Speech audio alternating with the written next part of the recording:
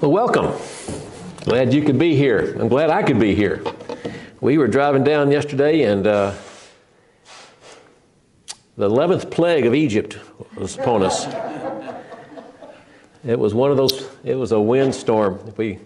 Benita's car usually gets about 30 miles a gallon and we were getting about 22, 23. So I got down here almost to town and it said almost out of fuel. And I'm going, well, that can't be. I usually get on a full tank of gas, I'll get, 400, 500 miles. And I'm going, I've only gone 200 and something miles and I'm already on empty. So it was eating it up. So anyway, it was, we're good to get here and had a good night's rest, and I hope that everybody else did too. Thank Jason for the singing and for the leading that song, and John for his prayers. I want to do a lesson, if you don't mind, in the book of Acts. We're going to look at the story of the Apostle Paul. I have, over the last 2 or 3 years, I have been reading lots and lots of books on the Apostle Paul's life. And I've developed a series on the life of the Apostle Paul. And I just, if you look at Bible heroes, who would you pick? God designed us to look at the life of Saul of Tarsus. And the reason I can say that is, out of all the Bible characters that there are, who has who has a greater biography than anybody else? It's Paul. You would think, well, Moses maybe, but Moses did a lot of writing, but we don't have a lot of story of we do have his birth a little bit, we got a few details, but we don't have a lot about really Moses. You have a lot about David to some degree, but you don't have and Peter and John in the New Testament, but it's Paul that God designed.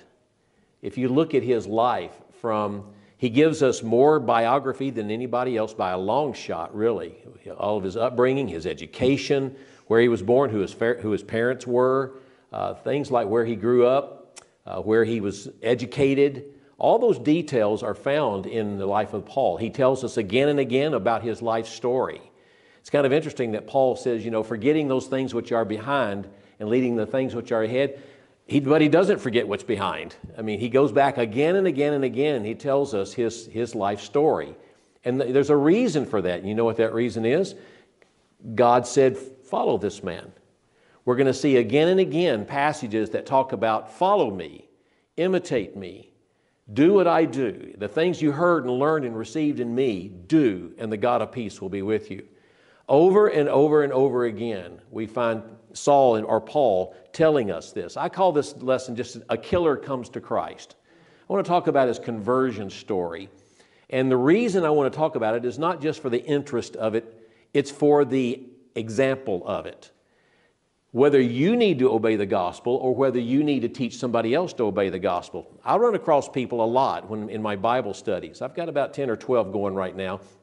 And we got with 2 or 3 with the non-Christians. And one of the things I try to make sure they understand is no matter how desperate your life is, how bad your life is, there's always the grace of God. Tomorrow morning at 8 o'clock, I'm giving a speech in Stillwater State Prison to a bunch of graduates. I'm in a little thing called Prison Fellowship, and they've invited me to come do kind of the graduation speech. And so working with prisoners, a lot of these guys you talk with, they think, and by the way, Stillwater is maximum 5 security. It is the guys who have murdered people. I've had a Bible study with one of the guys there, and he'd killed 2 people, and others like that I've studied with over the years, and they just kind of say, well, God could never save a wretch like me. And I said, that quote is found in the Bible, that God can save a wretch like you. And in fact, the Apostle Paul would say, God set me up as an example that you might see in me the grace of God, because Paul called himself the what of sinners? The chief of sinners. And he says, if he would save a wretch like me, he would save you. And so we can't get any worse than looking at the life of the Apostle Paul. In 1 Timothy chapter 1, we'll just look at a few verses together before we get into the actual story in Acts and his conversion. In 1 Timothy chapter 1, I want you to look at verses 15 and 16 with me. 1 Timothy chapter 1, verses 15 and 16. It says, "This is a faithful saying, and worthy of all acceptance, that Christ Jesus came into the world to do what? To save sinners. Jesus came to save sinners, of whom I am the chief, or the foremost of all, one translation puts it. However, for this reason, I obtained mercy, that in me first, now he wasn't the first conversion, but in me first, he says, I'm exhibit A in God's description of who he would save. In me first, Jesus Christ might show all long suffering, and he uses a word that I want to encourage you to think about. As a pattern, my translation in the New King James, this is what the Apostle Paul used, a pattern to those who are going to believe on him for everlasting life. Paul says, I am a pattern, I am the role model, I am the example of what God can and will and has done for sinners. And it's for everlasting life, for eternal life. Paul, of course, would later say at the end of his life when he writes Timothy, I have fought a good fight, I have finished the race, I have kept the faith, henceforth there is laid up for me a crown of righteousness. Not to me only, but unto all those who love his appearing. And so Paul is going to tell us very, very distinctly that I am the example that God has set up. And he says, look at me, follow me. Follow me to the baptismal waters and follow me into life in Christ Jesus. In Philippians chapter 3, I'm going to use a couple of times. To the Philippians, he made the statement in Philippians chapter 3 and in verse 7. And then we'll flip over to chapter 4 and verse 9. Philippians chapter 3, verse 7. He says, join in following my example. Join in following my example. And he'll later go into that passage and say, you have us for a pattern. At least the New King James puts it that way. You have us for an example. You have us for a pattern. In other words, do what I do and you'll get what I got. And what he got was the grace of God and the mercy of God and the salvation of Jesus Christ. Look over in Philippians 4 and verse 9. I quoted it a moment ago. I want you to see it in your own Bible. Philippians 4 and in verse 9. After saying in verse 8, think on things that are true and honorable and just and pure and lovely and a good report and virtuous and praiseworthy. Think on these things. And then he says, the things that you have learned and received and heard and seen in me, do, and the God of peace will be with you. Now, if that's not just simply saying, look at me, now that seems kind of arrogant, doesn't it? That's kind of egotistical. Look at me, follow me, I mean, my grandkids always, when they want to twirl around and do things, they do somersaults, and they say, look at me, Papa, look at me. Well, that's one thing. But here, when Paul's saying, look at me, he's saying, look what God has done even in me. The wretch that I was, I'm now gone from sinner to saint. You do what I do, you'll get what I got. And we know what Paul got. He got salvation.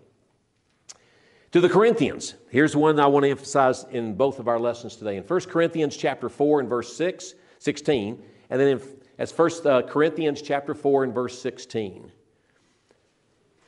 He just simply made a statement where he says, I urge you, imitate me. I urge you, I plead with you, imitate me. Do what I did. And then the one I like to use often in 1 Corinthians 11, verse 1. This is kind of the title to my series on the Apostle Paul. 1 Corinthians 11 and in verse 1. We're going to come back to this verse several times, but I want you to see it. In 1 Corinthians 11 and in verse 1. Imitate me. That sounds pretty good, doesn't it? But what does he then say? Just as I imitate Christ. Now, could Peter tell us, imitate me? Yes. And he would say, but as I imitate Christ. But can we find times when Peter didn't do such a good thing? We call it apostolic example, that you're supposed to follow the apostles, but only in the sense that you see God approving of what they did. Like we call it approved apostolic example. When an apostle does something like we find in Acts 20 verse 7 that Paul stayed in the church there and on the first day of the week they broke bread, they took the Lord's Supper. We have an apostolic example of taking the Lord's Supper and God approving of it. But we also have an apostolic examples of Peter playing the hypocrite eating with the Gentiles. Then when the Jews show up, he doesn't eat with the Gentiles. And Paul says, I have to rebuke him to his face. And so there's an example where he says, don't imitate me, because I'm not imitating Christ. And so in Paul's case, what I'm emphasizing here is I want you to be able to see that Paul is encouraging us. Look through my life. I'm giving you plenty of biography of myself. And I want you to see in my conversion story of mine and of my trying to teach others to become Christians, here's what God says we should do. You remember when Jesus made the statement in Matthew 16:24? He says to his disciples, if anyone desires to come after me, let him deny himself, take up his cross, and what? Follow me. Take up the cross and follow me. Jesus, of course, is going to take up his cross in the literal sense. And he's telling us to whatever it costs you, follow me. And I'm telling you, whatever you're going to get from me is going to be infinitely greater than anything you got from your enemies. Follow me. But now Paul turns around and says basically the same thing. Imitate me. I'm a pattern. I'm an example. Do what I did and you'll get what I got. And that's what I want us to make sure we understand. Now, I want to ask you the question. Here's what this whole series did to me. I read that statement, imitate me as I imitate Christ, and I thought, can I tell you guys that? Jason, imitate me. Look at me, Jason. Imitate me as I imitate Christ. Can you say that? Can we all say that?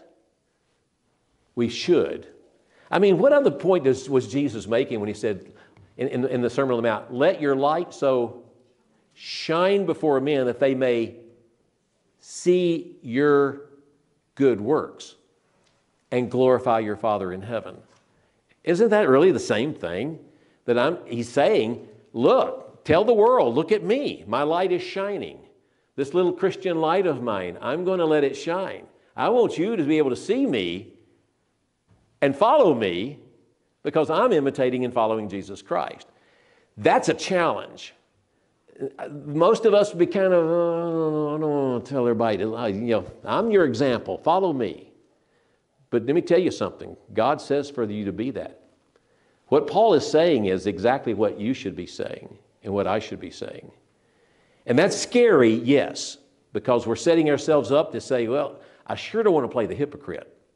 I don't want anybody to look at me and say, oh, if that's what a Christian is, why should I follow that?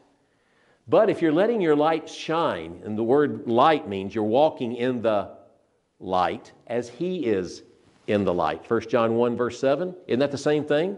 If we're walking in the light as he is in the light, we're letting our light shine and saying, that's how God gets glory, by you looking at me. We want you to look at me so we can know how do we ought to live our lives. But now to do that, if Saul is really saying that, I want to go back into Saul's life and I want to see the old man. I call it Paul BC, before Christ. Paul, before he became a Christian, I want to look at his life and we're going to say, and the reason I do that, whether I'm working with prisoners or whether I'm working with just anybody who looks at themselves and says, well, God would never save me. I'm just too much of a sinner. And Paul's saying, no. Look and see what I have done. In Romans 6, I never baptize anybody without reading Romans 6. It's just the most powerful passage in the Bible to describe what baptism is. It's a baptism that leads us to be raised to walk in what? Newness of life. But then he goes back and explains what that newness of life is and what the oldness of life was. That you were a slave to ungodliness and unrighteousness, and now you become a servant or a slave to righteousness. Your life has done a 180 is what it's doing. And that's what Romans 6 is arguing. Baptism is that crossroads you've come to and said, this way or this way. I'm going to go continue to walk the broad way that leads to destruction, or I'm going to now decide I'm going to go on this little bitty narrow road that leads to eternal life. I've made that decision, and baptism is that crucifixion to where I've been crucified with Christ. It is no longer I who live, but Christ lives in me. Galatians 2 and verse 20. Baptism is that turning point in your life to where there was an old man. And so in Romans 6, verse 6 and 7, after talking about baptism, he says, knowing this, that our old man was crucified with him, that the body of sin might be done away with. Is that saying you'll never sin again? Of course not. In fact, what does John say? If a man says, I have no sin, he deceives himself and the truth is not in him. We can't walk around saying, since I've been baptized, I've never sinned. I met a lady one time in a Bible study. I don't know, Benita, were you in that room with me? And this lady said, I haven't committed a sin in 20 years. And I said, you just did. The Bible would clearly say you just did. And so, look, I was crucified with Christ. My sins were done away with, that we should no longer, and here's the point, be slaves of sin. Before you became a Christian, like Paul, he was a slave to sin. And now, I don't live that life anymore. That doesn't mean, it just means habitually I don't live in sin anymore. I do stumble from time to time, but I seek God's forgiveness and He forgives me and cleanses me from all unrighteousness. But that's why he says in verse 7, at baptism, for he who has died, that means crucified, been baptized, has been freed from sin. That's the old Paul. Look over in Philippians chapter 3, verse 13. This is one of the great verses I was mentioning a few moments ago. Philippians 3 and verse 13. Brethren, I do not count myself to have apprehended. That means I've got heaven already secured. I haven't arrived. And if Paul could say at the end of near the end of his life, after 30 years of ministry, if he could say, I have not yet secured my salvation. I have not apprehended my crown of life yet. But here's one thing I do, he goes on to say. But one thing I do, forgetting those things which are behind.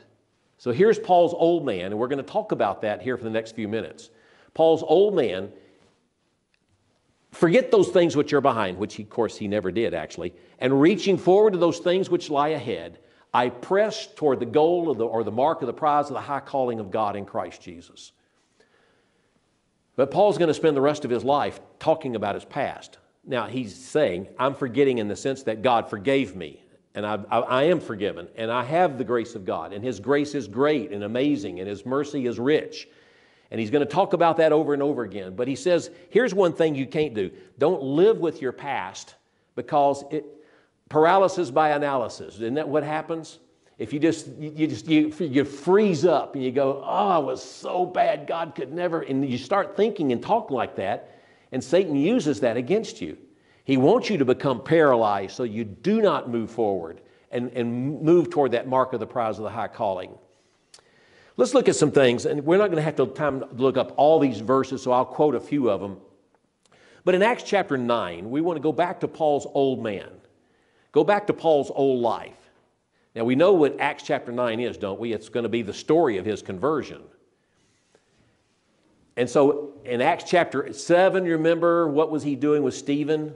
Remember, he was holding the clothes of the men who were stoning Stephen. And then Acts chapter 8, he was wreaking havoc against the church. Now in Acts chapter 9, he comes and he says, then Saul, it's hard for me to even read this, still breathing threats and murder against the disciples of the Lord. When a man is breathing murder against people, what does that mean to you? He's breathing out threats and murder against Christians. I mean, he's eating and breathing and sleeping, killing people. This is a terrorist in the ultimate sense. That's what a terrorist does. He lives to kill. That's what a terrorist does. He lives to wreak havoc against things. And so we see that in the Middle East right now. You see this terrorism going on. That's what they're doing. They live to kill. They live to turn things around, upside down. And that's what Paul was doing. He even went to the high priest and he asked letters from him of the synagogues of Damascus. And he said, I want to go up to Damascus. I hear there's Christians 120 miles north of Jerusalem. Back there, that was the extent of basically Israel. That's about 120 miles north to south. And he says, I got to go up there and get those people. It's like he's already kind of imprisoned most of the other ones in the surrounding regions, and now he says, I hear there's some even further up there, and they're causing the Christianity to grow up there. I got to go stamp this thing out. So they gave him, we'll give you warrants for the arrest. So he's got them in hand. He's got probably a cohort behind him to go get them. He's running up there to go get them as fast as he probably can. And so here he comes. He's coming up there to get them. And of course, think about that. Here's a man who's on a mission, and that mission is, what does he go to bed thinking, and what does he get up thinking? Killing Christians. Only when I have exterminated these people. Now, you're going to have one of the apostles, he's going to be called Simon the Zealot. What is a zealot? A zealot is a Sicarii, is what a Sicarii is. A Sicarii means small dagger.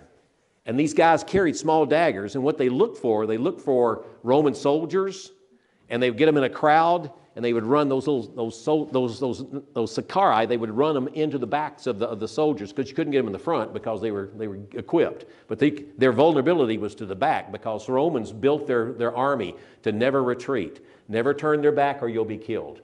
And so they weren't protected on the back, and so they learned how to walk into a crowd and kill a Roman soldier from behind. And so you think of Paul being a zealot in that sense. He's doing that with Christians, though, instead of Roman soldiers. And you notice in Stephen's stoning, when it talked about in Acts 7, verse 58, they cast Stephen out of the city. They stoned him. The witnesses laid their clothes down at the feet of a young man. Here's a young man named Saul. And now the very first verse of chapter 8 says, and Saul was doing what? He was consenting to his death. I'm raising my voice. He's going to say later, I raise my hand consenting to their death. I'm doing everything I can to kill these Christians. In Acts chapter 8, verses 3 and 4, as for Saul, here's my word again. I don't know how your translation reads. The New King James uses the word havoc. He wreaked havoc. He made havoc of the church. And how did he do that? What does the Bible say? Entering into what? Every house. And look what he did. Somebody read that next section for me. Entering every house and doing what? Dragging off men and women. Can you get the picture? He's got Donna over here. Got her by the hair. Just dragging her out, dragging her to prison. And that's just an amazing thing, committing them to prison, throwing them into iron bars and saying, you're going to stay there until your trial, and then when the vote is cast, what am I going to do?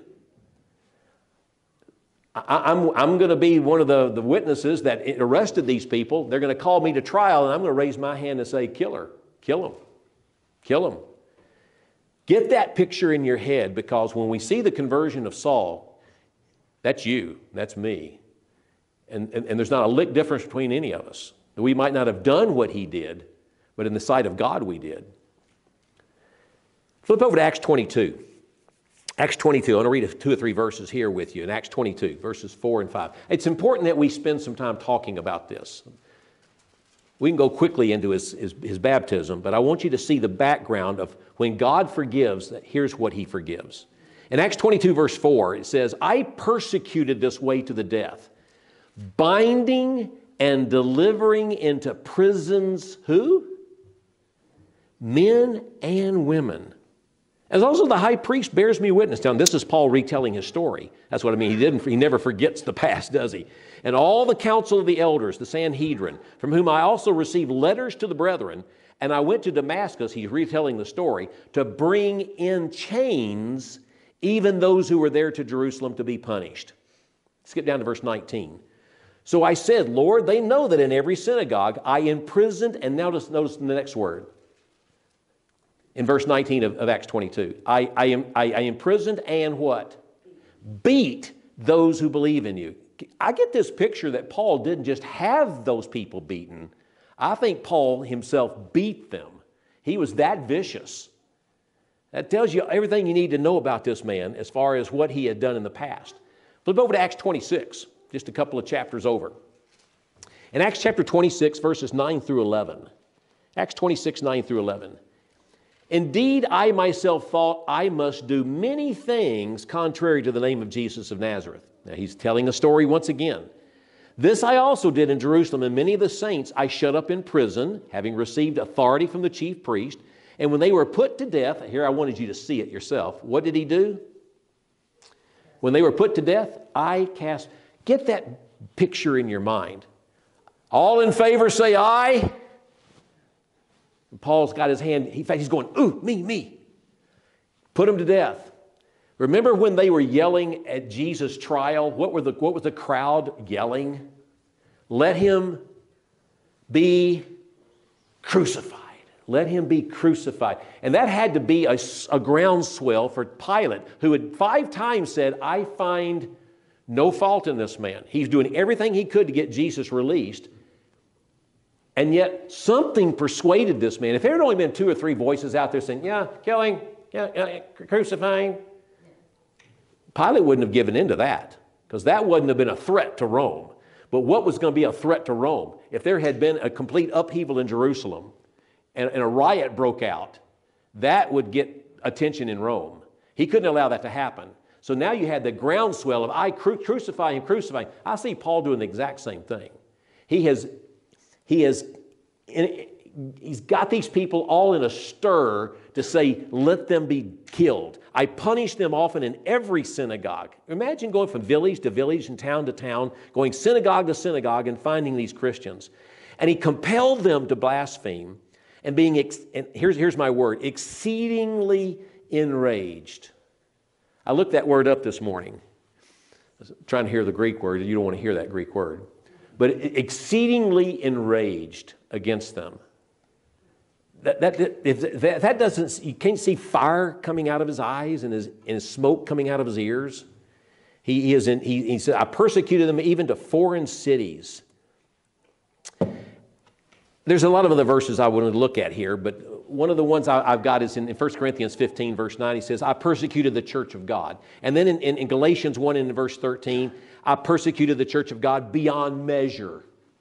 And then finally in Philippians 3 and verse 6, concerning zeal persecuting the church. In other words, again and again and again, in every letter that Paul wrote, what does he tell about his past? I'm a persecutor. I compelled people to blaspheme. Think about that. Grabbing somebody and basically they say, you'll never get me to talk. I'll never say anything against Jesus Christ. And what did Paul do? He compelled them to blaspheme. He wouldn't probably take them and says, okay, you're willing to die? How about your wife and your 3 little kids? What if I slaughtered them in front of your eyes? Paul was that desperate to get these people to blaspheme. Christ was anathema to him. That's not the Messiah of the Old Testament, Paul says. And so he's doing everything he can. But I want you to notice something in 1 Timothy 1 and verse 13. 1 Timothy chapter 1 and in verse 13. This is an interesting passage to me. He's talking to Timothy as he writes this 1 Timothy letter. And he says, Timothy, I was formerly a blasphemer. I was formerly a persecutor. And I was an insolent man. I don't know how your translation uses that word.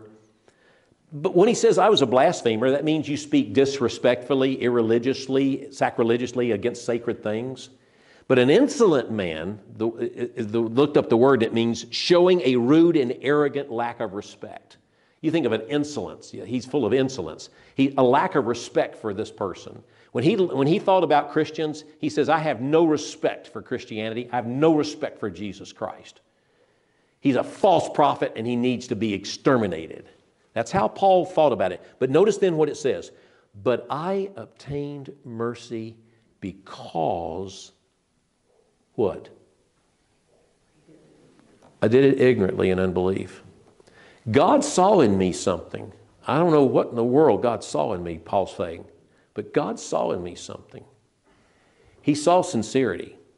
He saw that I was doing the best that I could in what I believed in. This guy had to be sincere to do what he did. To have the energy and the drive to go from synagogue to synagogue, from village to town, all the way up to Damascus, doing everything and anything he could to eliminate Christianity. God saw in this man, here's a man who has In fact, remember in Acts 23 and again in Acts 24, Paul said, I have lived in all good conscience to my God until this day. Now, when he's writing that in Acts 23, he's already done his 3 missionary journeys. He's back in Jerusalem. He's been arrested. He's now standing trial. He's giving a defense before a bunch of people. And he's saying, I've lived in all good conscience before God to this day. From my youth up, I have everything I've ever done, I did for the glory of God. I did everything for God. I've always strove to have a conscience without offense toward God. Now Galatians 1 verse 15. You got to turn to see this one. Galatians 1 verse 15. This is a fascinating passage to me. Galatians 1 and verse 15. But when it pleased God, interesting, who separated me from my what? My mother's womb. Have y'all thought about that? And called me through His grace to reveal His Son in me that I might preach Him among the Gentiles. Now stop and think about that. Paul, first of all, he hated Christians, but what did he probably hate more than Christians? Gentiles. And I can imagine when Ananias knocked on the door and said, hey, God's called you to preach, to be an apostle to the Gentiles. And he's going, no way am I, no. I mean, it'd be like Jonah being sent to Nineveh. I'm going to Tarshish, man. But here's what he said. He separated me from my mother's womb to be an apostle to the Gentiles. From my mother's womb. Who does that sound like in the Old Testament? What prophet was called from his mother's womb to be a prophet of God? It was Jeremiah. Jeremiah chapter 1 verse 5. He said, from my mother's womb, He formed me in my mother's womb and called me to be a prophet. Jeremiah said, I'm not worthy to be your prophet, God. And God says, I'm going to put my words in your mouth. Just like He said to Moses and others. When I call you to be a prophet, I'm not expecting you to be eloquent. I'm going to take care of the details. Paul, you do the same thing. I'm separating you because what did he see in Paul that would do that? What did he see that he says, I can use a man like this, who's got that kind of sincerity, that kind of conviction and drive. Man, if we could just get him converted. Now, he's not going to come down and miraculously. He's not going to make Paul do it. He wasn't from his mother's womb preordained and foreordained to become an apostle in the sense that God said, you're unconditionally elected. He's going to give Paul a choice. When Ananias comes and knocks on the door and he says, arise and be baptized and wash away your sins, does he have a choice there? Paul has a choice. He can choose not to. But what caused him not to? In Acts chapter 9, we go back to Acts chapter 9, and we see the story that we know he's got these arrest warrants in his hand. He's going up to Damascus. And as he comes to Damascus, he's nearing the city, and the Bible says, and suddenly what? A light, this is verse 3, Acts 9, verse 3. Suddenly a light shone around him from heaven. And he fell to the ground, and he heard a voice saying, Saul, Saul, why are you persecuting me? And he says, who are you, sir? He doesn't use the word L, capital O, capital R, capital D. That would be the word Yahweh. That would be the word for Messiah. That would be the word for God. But he says, who are you, sir? Who are you, Lord? And the Lord said, now he knows, I am Jesus whom you're persecuting. It's hard for you to kick against the pricks or the goads. You're only hurting yourself, Paul, by what you're doing. Everybody you're killing and putting into prison, you know you're only sending them to heaven. You're eliminating Christian. You haven't eliminated one Christian who's been a faithful Christian. You haven't eliminated one faithful Christian. Even if they died, they're saved. You haven't exterminated it. In fact, you propagated it. The more you're persecuting people, the more Christianity is spreading. You're only hurting yourself. And so then he turns and he makes that statement. Remember when Paul was in 2 Corinthians 12, he talked about being caught up to the third heaven, and he saw and heard things that were inexpressible and full of glory. What he saw in heaven, in the third heaven in the Jewish world, was heaven where the abode of God. He was up in the presence of God. I believe there was to be an apostle, the Bible says you have to be an eyewitness of Jesus Christ. I think he saw him on the road, but that would have been a limited sense. But I think when he caught up to third heaven, it was during his 3 years of trial when he was in the desert. And I think Galatians will kind of bear that out. We'll talk about that maybe another time. It's part of my study of it. And I believe he was caught up to the third heaven. And I think in order to become an apostle, he had to be, when he says inexpressible words, that doesn't mean he didn't have the words for it. It meant he wasn't allowed to say it. I'm not allowed to tell you, like when Jesus on the Mount of Transfiguration, Peter, James, and John coming down, he says, you can't tell this to anybody. They saw it, they heard it, they knew the story, but they weren't allowed to say anything until after the resurrection. Paul is saying this, I was able to see and hear things that were inexpressible, that God didn't allow me to express them. But I'm telling you, I saw Jesus Christ. I spoke with Jesus Christ. I'm an apostle, not by the will of man, but by the will of God. And so I think Paul is able to tell us now, look, Ananias comes and knocks on the door. And he says in Acts 9, verse 6, so he trembling and astonished says, Lord, what do you want me to do? And on the road here, he says, Lord, what do you want me to do? There's the question that everybody has to ask about Paul and about anybody else for that matter. You have to ask the question. If you're going to be saved, you have to ask the question. And what's the question? What must I do? If you don't ask that question, you'll not get an answer. Seek and you will find. Knock and it'll be opened unto you. So what must I do? And of course it means must do for what? I mean, what do you want me to do? And he says, the men who journeyed with him stood speechless, hearing a voice. They didn't see anyone. Saul arose from the ground, and when his eyes were open, he saw no one. But when they led him by the hand and brought him into Damascus, and he was 3 days without sight and neither ate nor drank. In other words, what was he doing for those 3 days? What do you think he was doing for those 3 days? What would you be doing for those 3 days? Appetite wouldn't be there, would it? You're scared right down to your sandal straps. You're terrified. I have just seen the Lord. God probably gave him 3 days to think about all those people that he drug into prison, all those people with blood on his hands that he killed and raised his voice against. All those things, he had to remember all of his past, all those things. And remember, the Bible says he had always lived in all good what before God? Good conscience before God. He says, look, if an honest man is presented with truth, he'll either cease to be honest, or he'll cease to be, and if he's mistaken, if an honest man is honestly mistaken and he's presented with the truth, what's going to happen? He's either going to cease to be honest or cease to be mistaken. And in Paul's case, what was he? He ceased to be mistaken.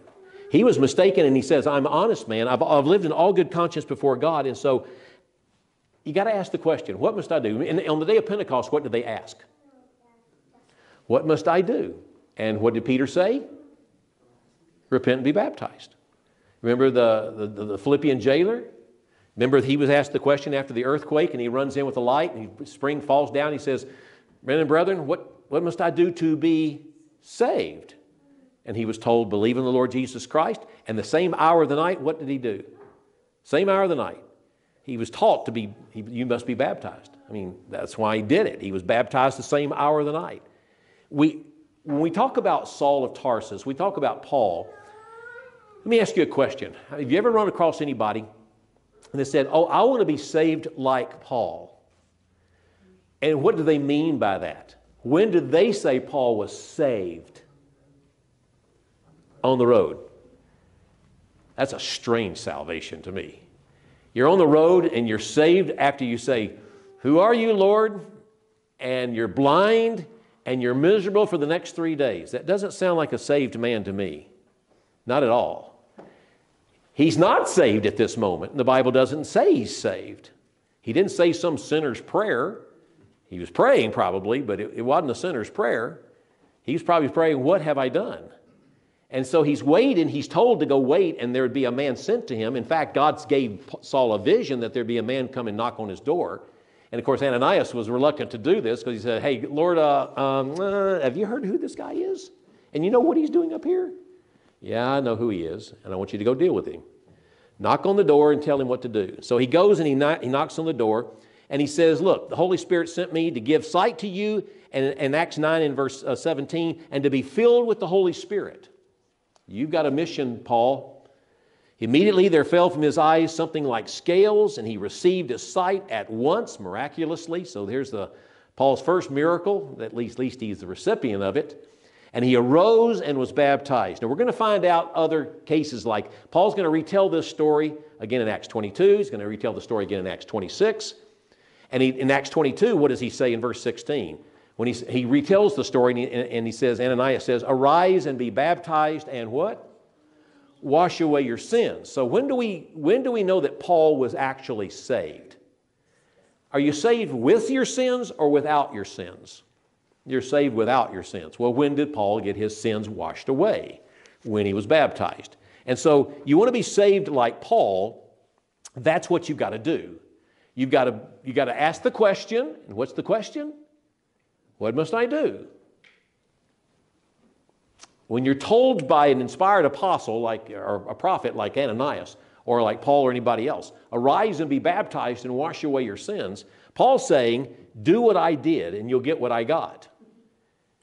I got God's grace. I got God's mercy. I got God's salvation. Who's the apostle that preached more on the grace of God than anybody else? We know it was Paul, by a long shot.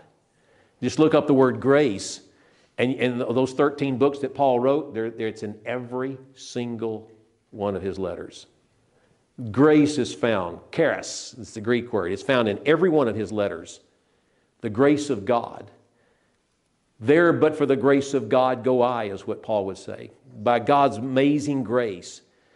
We're saved by grace through faith, that not of yourselves. It is the gift of God. And so when we're talking about then this saved like Paul, we go back to that question or that statement. A man who is honestly mistaken and confronted with the truth will either cease to be honest or cease to be mistaken. Now, which one was Paul? Cease to be mistaken. I've lived in all good conscience before my God to this day. Okay? Then you do what Paul did, you'll get what Paul got. Paul arose and was baptized and washed his sins away. When we think about Paul now after his conversion, look at his life story. That's what I've spent the last 2 or 3 years studying and reading the books on the Apostle Paul's life. Here's a man who the Bible says, I compelled them to blaspheme. And then, if you kept reading Acts 9, if you were looking at it just a moment ago, look at verse 20. Immediately he preached in the synagogue there in Damascus. He preached what? He preached Christ. That he is the Son of God. Verse 22, when he went to Damascus, proving that this Jesus is the Christ. Now, how do you prove Jesus is the Christ? Paul could prove that. He persuaded people by evidence. Faith is the substance of things hoped for, the evidence of things not seen. Paul could prove that Jesus is the Christ. And don't let anybody tell you that there's not enough evidence. There's evidence galore that Jesus is the Christ, the Son of God. I don't need to see what Paul saw or to hear the inexpressible words that Paul heard to have the evidence that's overwhelming evidence to prove that Jesus is the Christ, the Son of God. Paul, after his life, went everywhere preaching the Word. He went from the hunted, or the hunter, to the hunted, didn't he? He was the hunter. He was tracking everybody down, looking to kill them, and he became the hunted. So much so that even in Damascus, when he was preaching, what did the brethren who were converted probably by Paul there in Damascus, during the middle of the night, what did they do to get Paul out of town? They put him in a large basket and let him down the wall and got away. And so here's a man who all of a sudden, he was here in Damascus to arrest these people, and it was those very people that were rescuing him and letting him get away. Now, the rest of Paul's life, we won't take time to talk about that right now. What do we know? Remember that long catalog of verses in 2 Corinthians 11, all those things that he went through for the Lord Jesus Christ? Remember that long list of things that he went through? he gave us this long catalog of persecutions and trials and tribulations that he went through. After Paul's conversion, here was a man who lived in good conscience. He said, I bear in my body the marks of the Lord Jesus, and I love Jesus Christ. I want to close my lesson this morning with Galatians 2:20 again. I quoted it a while ago. I have been crucified with Christ. This is Paul's kind of his magnum opus. This is his motto. This is his mission that he had in his life. In Galatians 2 and in verse 20, I think is the best way that Paul could have described before and after, Paul's before and after picture. I have been crucified with Christ. It is no longer I who live, but Christ lives in me.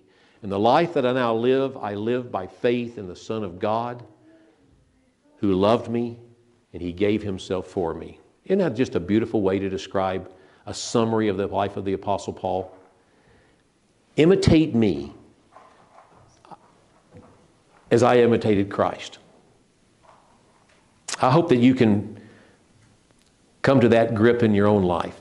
If we're ever going to convert people to Jesus Christ, they've got to see in us, they've got to see in us that I love Jesus more than I love life itself. They got to see in me that I'm willing to die for Jesus Christ. I'm willing to give my life for him because he gave his life for me. And if we can believe that with all of our hearts, it's our life story that's going to let our light shine and bring glory to God and salvation to other men. And I want to imitate Paul in that regard. Thank you for your time this morning.